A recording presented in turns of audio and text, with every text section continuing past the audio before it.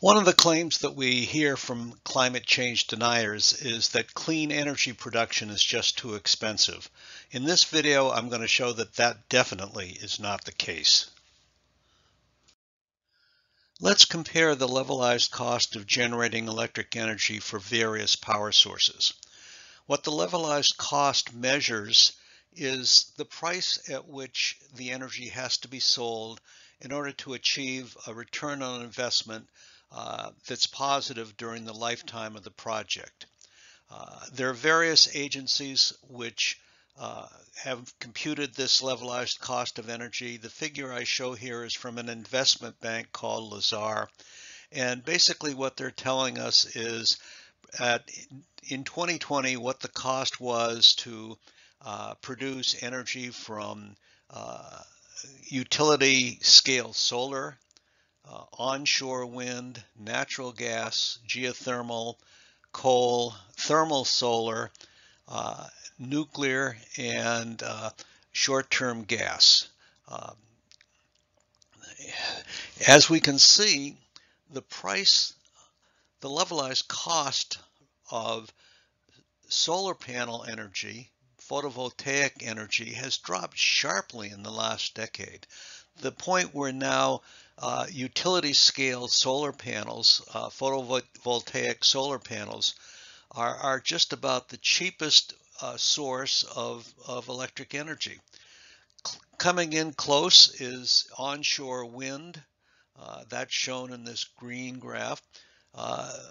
Natural gas has been the most cost-effective source of electric energy from fossil fuels, and we now see that both utility scale solar panels and wind energy are cheaper to install than even natural gas. One of the other renewables, geothermal, hasn't changed much over the years, and it's more expensive than natural gas, but it's less expensive than coal. Thermal solar isn't much used anymore, and one of the reasons is that the capital costs are very high and the operating costs can be high as well. What's somewhat surprising in this graph is that the cost of nuclear power has been rising in recent years. I'm not sure I agree 100% with the estimates from Lazard on this. I think they may be overestimating some of the costs involved in decommissioning existing nuclear plants. But nevertheless, nuclear is not nearly as competitive as it once was. The most costly plants to install are these gas peaker plants that come online when there's a sudden demand for energy, and they're really expensive. But as we can see, wind and solar are now the cheapest way to go if you're a utility provider. For example, Southern California Edison here in Southern California, PG&E, and any of the other major utilities across the country. And that's why a lot more utility scale solar actually is being installed. It's also one of the favorite sources for community choice aggregation projects. But there are some things that are not included in the levelized cost of generating electric energy. The most important to understand is that the levelized cost is basically the cost of recovering your investment and making a profit. It doesn't say anything about any of the environmental costs associated with these different sources of energy. And one of the things that we have to realize is there's no free lunch. Every source of energy has environmental costs associated with it. And in the next slide, we'll take a look at what those environmental sources are. The levelized cost of energy production does not include the environmental costs that are associated with producing energy. There are two types of direct environmental costs that have to be considered.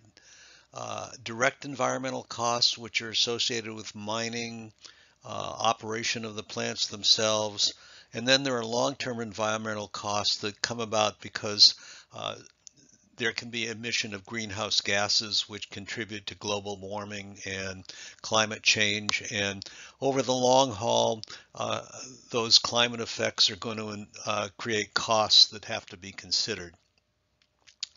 The fossil fuels, coal, oil, and natural gas have both direct environmental costs associated with production. Coal especially has very high costs for extracting the coal, for mining the coal, transporting it, and getting rid of the products of combustion that come from burning the coal. Oil drilling has environmental costs. A lot of the more recent oil production is from offshore drilling, and that can be a risky venture, and sometimes offshore wells blow out and create substantial amount of contamination of the areas where they're located.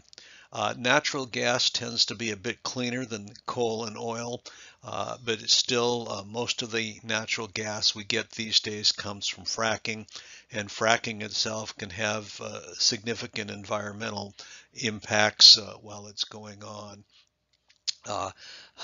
Natural gas doesn't produce quite as much in the way of greenhouse gases as coal and oil does because it burns cleaner, but a lot of the fracking natural gas sites leak pure methane into the atmosphere during their operation. So all three of these are significant producers of greenhouse gases that have to be taken into account when you think about the costs of operating these plants.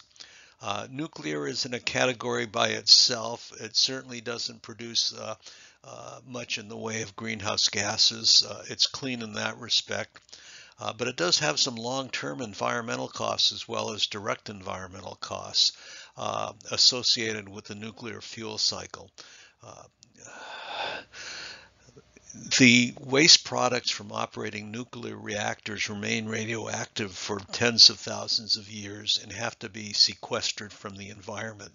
That involves significant costs related to both securing and transporting the nuclear waste and making sure that it stays out of the environment for a very long period of time. That means that there are significant security costs associated with nuclear that are not present with the other forms of energy generation. But compared to the coal, oil, and natural gas, nuclear does have some advantage because it doesn't produce greenhouse gases to any significant effect. The renewables, wind, solar, geothermal, and hydroelectric, all have the advantage that they produce essentially no greenhouse gases. This means that the environmental effects come mainly from building and operating the systems. Wind power requires a lot of steel to build the windmills. There are land issues involved because space is taken up to operate the windmills, and there are environmental issues with bird strikes and so forth. Photovoltaic solar, there are certainly costs involved, environmental costs involved in manufacturing the solar panels and disposing of them at the end of their useful life. Those are not insignificant. Geothermal, when it operates, often brings up caustic fluids to the surface, and those can be problematical to dispose of. Hydroelectric is pretty clean in terms of not producing any greenhouse gases, but it can have a significant effect on the ecosystems where the plants are located. In addition, hydroelectric power plants are really very capital intensive, so not a lot of new ones are being built around the world. But when we look at all of these costs, we have to estimate what they add to the cost of operation of power plants. It's hard to get good figures on all of these things. As I reviewed the literature looking at the environmental costs of energy production, they tend to focus on one form or the other. Usually it's the people who propose one form who are looking at the environmental costs of the other.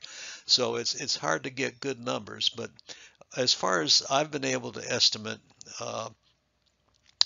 the direct plus long-term environmental costs of the fossil fuels can add between 50 to 100% of the overall operating cost.